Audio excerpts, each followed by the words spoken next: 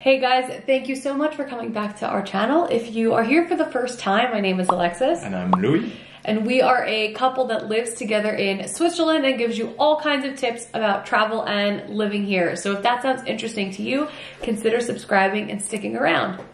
So in this video, we're gonna give you all of the tips that we've come up with over the last 2 years when we lived in Zurich of how to do Zurich on a budget. Zurich is always listed as one of the most expensive cities in the world, and we definitely felt that living there, and I know that you guys feel that when you're traveling there. So hopefully these tips will give you everything you need to do to both, one, experience and see the city and enjoy it, but two, try to leave without your wallet hurting too much. So stay tuned. We have a bunch of tips for you that are going to give you kind of everything from hotels to transportation to food, everything in between of how you can do this city on a budget. Okay, so our first tip is likely the most practical one, and it's where you'll spend a lot of money if you're not careful, and that's on transportation. So Switzerland trains and things like that can be really expensive, but you have something unique in Zurich, and that's a true 24-hour ticket. So I haven't really seen this. Geneva doesn't have this. Most places have just a day ticket. In Zurich, you can really make it work for you across 2 days. So if you get it at noon, you can use it until, noon the following day. This ticket is about 13 francs. If you don't have a half fare card, it's 680 or something like that if you do have the half fare card, but you can use that unlimited across all of the transportation within the zones in Zurich. So Louis will go and give you some specific tips, but if you just look at the map, anything within that really is considered, within this ticket. There's a little funicular, that's all of the trains, the trams, even the boats. So you have a ton of options to get around in Zurich. Yeah, so my second recommendation that is built within this recommendation is to take advantage of it for the river cruise. There's a river cruise that goes from the Landesmuseum, which is close to the main train station, and goes all the way to the lake. And this is really such a nice thing to do, especially in the summer. It runs every, I think, 20 or 30 minutes, and it's really a nice experience to see Zurich and the old town from the river. And this is built into your public transportation ticket. Really a nice thing to do. So that is open from around April to October, so depending on when you're here to take advantage of it. But you have access to the river cruises and the larger ones on the lake as long as you're within the zone. So just check the maps and see where your ticket is valid. And just about the zones, you are not just blocked into the one zone, the 110 zone. You can of course take a transportation ticket that will take you in other zones. It's just going to cost more money, but this is something also that is feasible. For example, when I recommend people to go to the nice mountain of Zurich, Uetliberg, it requires 2 or 3 more zones. It's not too much more expensive. I think it's like maybe 8 francs more for a day ticket to do this. But, and this is going to be our third advice, take the funicular from Zurich train station actually to Uetliberg, and the view there is also quite amazing. We really love going there in the summer or in the winter. You have a view on the whole Lake Zurich, on the Alps also, and on Zurich. So it's a cool way to have kind of a mountain experience without having to go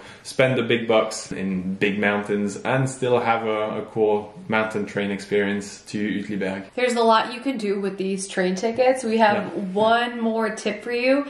There is actually a little tiny funicular right in the heart of Zurich, and we love to take that. Yes, so this is the Polybahn. So this is a funicular, an actual funicular that is going from Central, so which is close to the main station, and it runs, I think, every 5 minutes. The view from the Polyterrasse, which is just to the right when you arrive, is quite stunning also on Zurich. So this is something that is built into your public transportation ticket and will take you to some very cool places. Yeah, so to summarize, definitely take advantage of this public transportation that Zurich has to offer, but the way to do it saving money is to get those timed tickets, and you can really make the most of 24 hours or 48 hours or however long. If you buy individual tickets for everything we just mentioned, that's when things start to get really expensive. So pack a day or two and do all of these things. Zurich is really small, it's super feasible.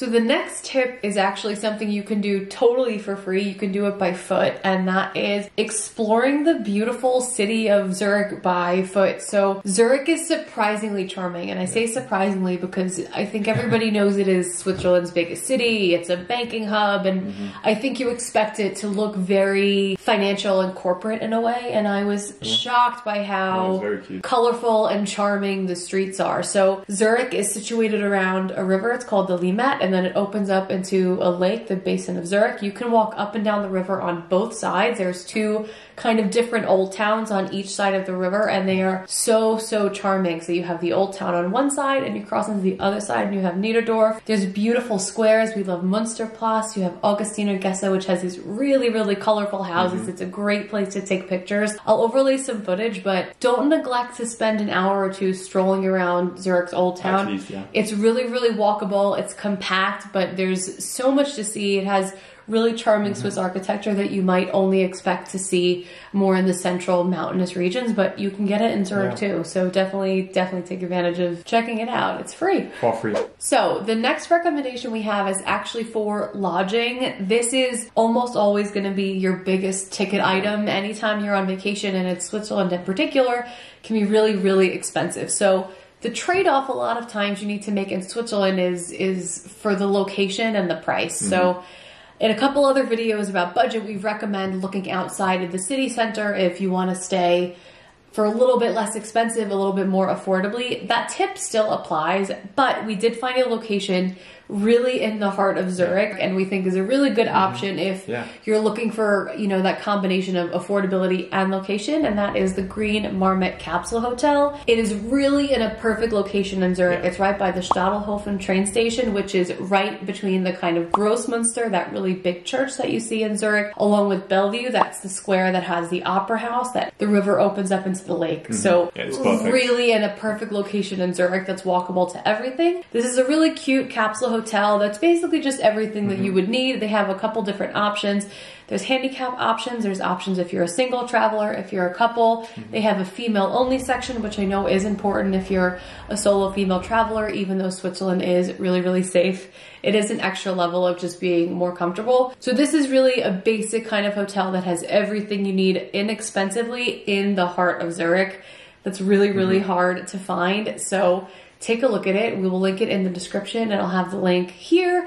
A couple other features that we really liked. They had a really nice terrace that you can like walk out, have a cup of coffee in the morning, and you have a beautiful view on the Limmat, which is just amazing. For less than 100 francs, it's kind of, you can't find it in Zurich otherwise, I think. We get a lot of messages asking about hotels that are 50 francs, 50 euros, 100 francs, 100 euros, things like that, because people are familiar with backpacking around other countries in Europe where that's something that's a little bit more accessible. That's really hard to find in Switzerland, but we found it with the Green Marmot Capsule Hotel. So definitely check it out. Tell them we sent you. The link is in the description, and let us know what you think. So another activity that I always recommend in the summer that I really love, I used to go in the summer all the time to the Limmat to go for a swim.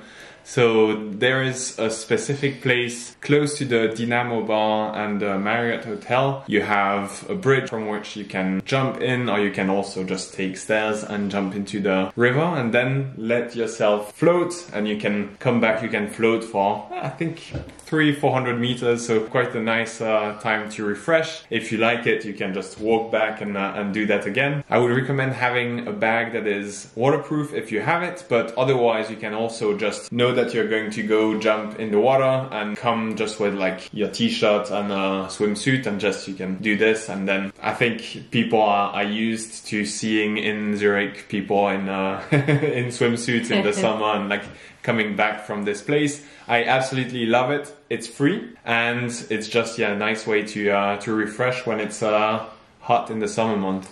Okay, so listen up to this tip, because this is another big ticket item in Switzerland where you can accidentally spend a lot of money without really meaning to, and that is on food. So I've recommended in any video, or if anyone ever reaches out and asks me how to do Switzerland a little bit more expensively, and that is to not eat in restaurants within reason as much as possible. So I understand wanting to have that really special dinner, definitely do that, but For breakfast and lunch, and even some dinners, it isn't necessary. I think you can have picnics all over Switzerland with beautiful views, and that is always our recommendation. So a couple tips here. I would recommend going into Migros or Coop. I think Coop is a little bit better for this. These are the biggest supermarket chains in Switzerland, and they have really great grab and go, to go types of options for lunch and things like that. If you are from the US, this is something that you might not think about. You can drink outside in almost all of Europe.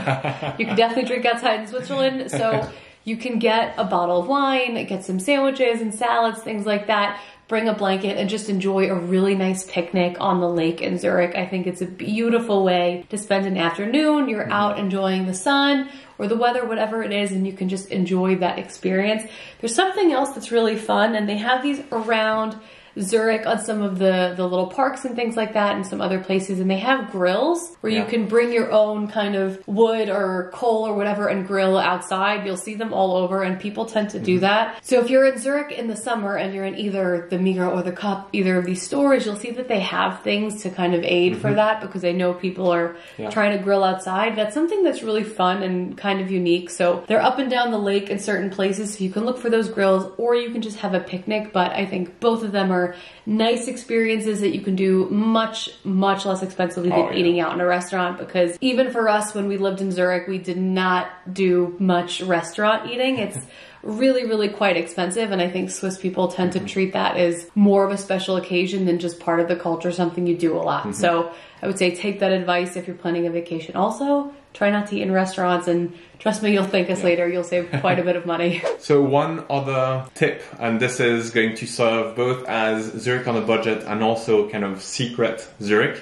This is the archaeological windows of the city. So this is something the city has put together, and you can get for free some keys that open some cool places of the city that you would not have access to otherwise. So you have to go to the Stadthaus, which is close to the Fraumünster Church and Bauschnitzli Island. Then when you get in, you ask for the archaeological window. You'll have to give, I think, something, a card for collateral, and then they'll give you one or multiple keys. You have 3 or 4 colors and a map, and then you'll be sent off by yourself, and you can keep them, I think, for more than 2 days even. So this was really fun. You had different places where, for example, we opened with a key an electrical door and could get into some archaeological sites of the old city of Zurich.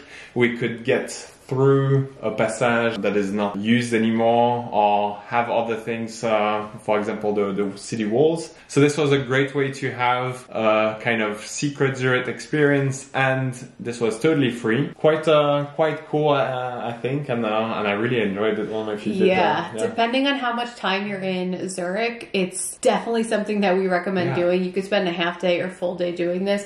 One, it's just a cool way to discover places of the city you may not have gotten around to, but some of these are like secret underground museums. It's not just like you stumble on a place and you need to figure it out yourself. There's signage and there's all this stuff. So I think it's really cool. We'll have overlaid some footage while we're talking, so you'll see a little bit of what we're talking about, but it is totally free, and that's not something I can say in Switzerland often, so definitely put it on your list. I think it's a really cool, unique experience, and if you don't like it, you didn't pay for it. Okay, so continuing, not even budget recommendations, totally free recommendations. This is to rent a bike for free in Zurich, which you can do.